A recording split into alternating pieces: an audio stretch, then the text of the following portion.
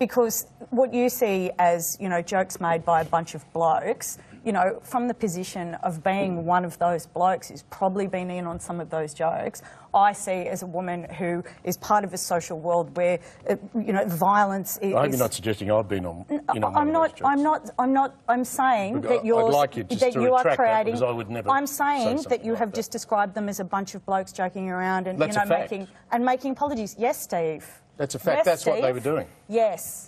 Well, don't tar me with their brush. It's not. Please. It's not funny. Don't tar me with their brush, Steve, please. Steve, do you know what you're doing?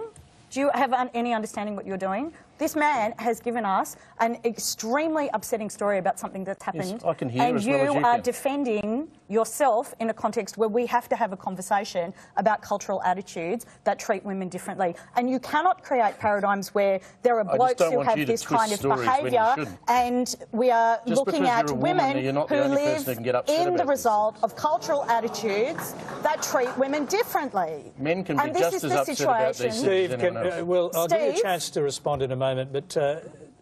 Thank you. You're proving my point very excellently about the attitudes that create these kind of...